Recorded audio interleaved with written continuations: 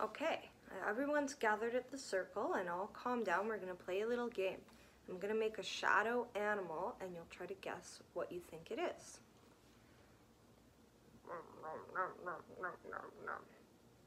That's right, it's an alligator. How about this one?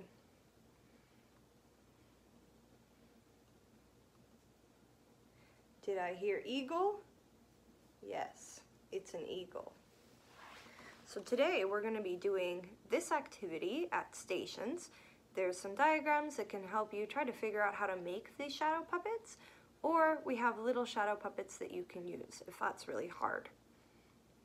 There's going to be 4 stations.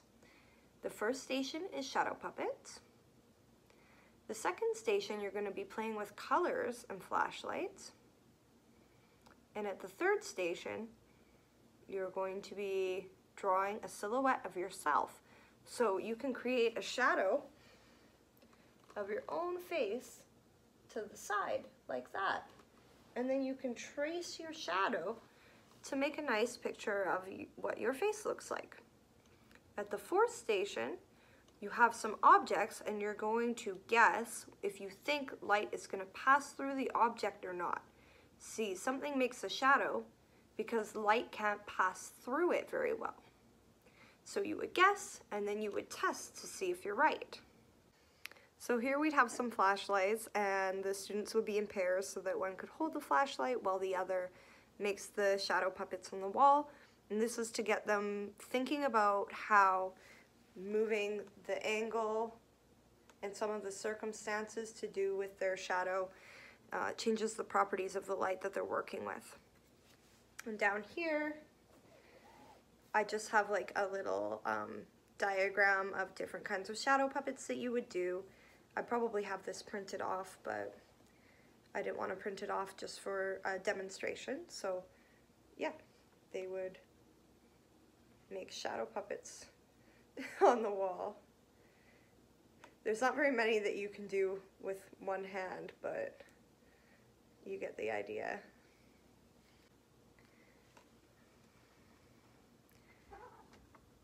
I could also have some pre-made images that the students can use as shadow puppets in case they have a hard time using their hands and those fine motor skills.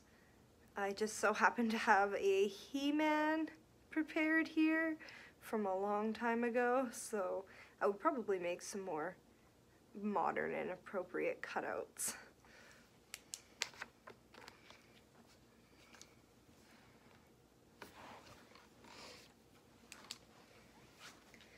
And then at this station we would just be looking at light filters and how that changes the color of the light.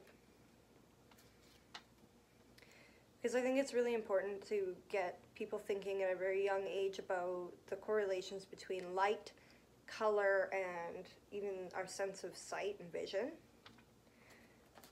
For some people later on, that's a pretty hard leap to make. I don't know if you can tell that these colors are even different, but this is green, this is blue, and this is red. And even furthermore, it definitely could be used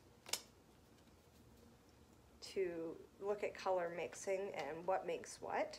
That's always a fun challenge, so we could challenge the students to make purple or, you know, make orange. So I also thought it would be interesting to do a station where the students can make something to take home. So they could do their silhouette like this. Obviously their partner would hold the flashlight while one of their friends did their outline for them.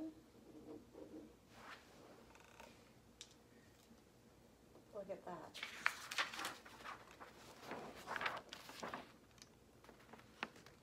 That's pretty good. That's what you want. High quality art. So for this station, I thought it would be good to do some prediction and testing, kind of like a little mini experiments. So the students could guess whether they think light will pass through an object or not.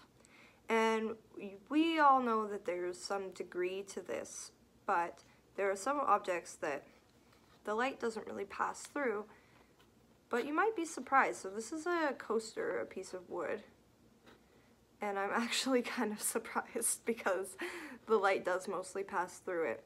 Another one that students can use is their hand. This is just a really high-powered flashlight as well, which is probably what I would have been using because it's hard to get a classroom as dark as my house is right now. So that was a piece of wood. Cloth would be a good one because any kind of fabric, usually light will pass through that quite easily. This is my cat. Light does not pass through her. This is a bottle of Windex. What's interesting is it actually becomes like a lamp.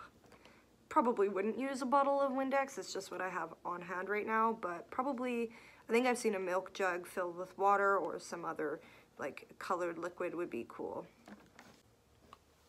Okay, so hypothetically at this point, all of the students have run through their stations. They should have had 5 minutes at each station, so that gives everybody a chance to test some things out. So at this point, I would give them a warning when there's 1 minute left at their station, and that is the last station that they're going to be at. So I would have a timer, probably on my phone or something. It would make some noise, and I would say, okay, everybody, you have 1 minute, and then we're going to tidy up our stations. So this is probably, I would probably wait until the 1 minute was over, and then I would give some instructions about the stations.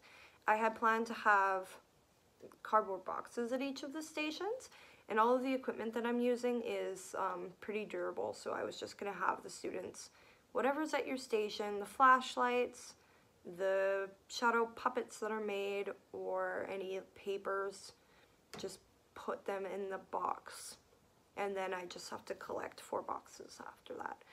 So I would give them the 1 minute warning to finish up what they're doing, just to make sure that every student at that station has had a chance to play around or do whatever it is they want to do at the station. And then after the 1 minute, I would say, okay, we're going to tidy up. Please put all the materials in the box. And kind of walk around and help and make sure that things are getting done in a timely fashion. And then I would call attention and ask them to come sit down at the carpet where we would have a quick little circle talk. So that's all for that. It wouldn't need to be a really in-depth circle talk.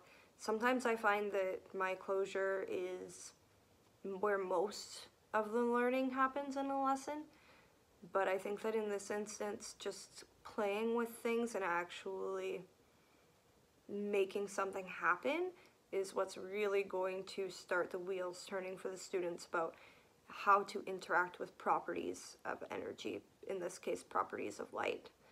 So I think it would be pretty much sufficient, and we would just want to say, like, you know, raise your hand if you want to share something new that you learned today.